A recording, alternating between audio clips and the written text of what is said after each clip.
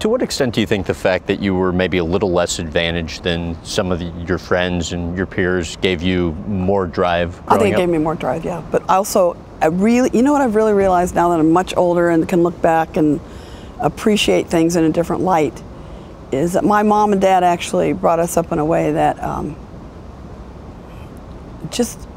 we were hungry, and never went hungry, but we were hungry. We had fire in the belly, my brother and I think it's because we just weren't given everything right away, and my parents were very strict but very loving.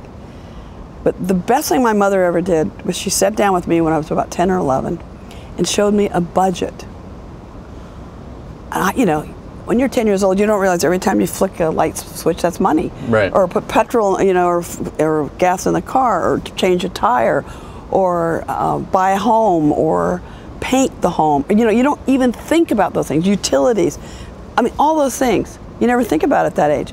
And she went through it line item by line, and item by item, and I went, oh my gosh. So she said, when we tell you kids no, it's not that we don't want to give it to you, it's we can't usually afford it. So if we say no to you, it means we probably can't afford it. What would you say were your first kind of 15 minutes of fame when you were growing up? My first 15 minutes of fame? Probably when I upset Margaret Smith, now Margaret Court, in 1962. She was seeded #1. In Wimbledon, In right? Wimbledon, first round. And I'm this little spunky kid from Long Beach, California, Billie Jean Moffitt, and I go out to play her, and you know what? I'd already dreamed I was going to play her in the first round. Isn't that weird? I told my mom and dad, and they looked at me. I think I dreamed about it in December.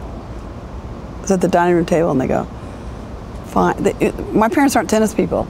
They're not getting all thrashed up about who's who and all that. They're going, okay, whatever.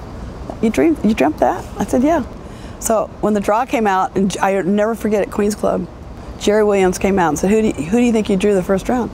I said, I think I drew Margaret Smith. And he goes, how did you know that?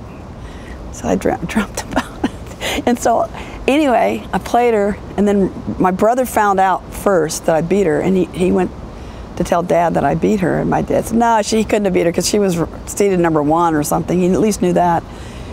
And he said, Dad, she beat her.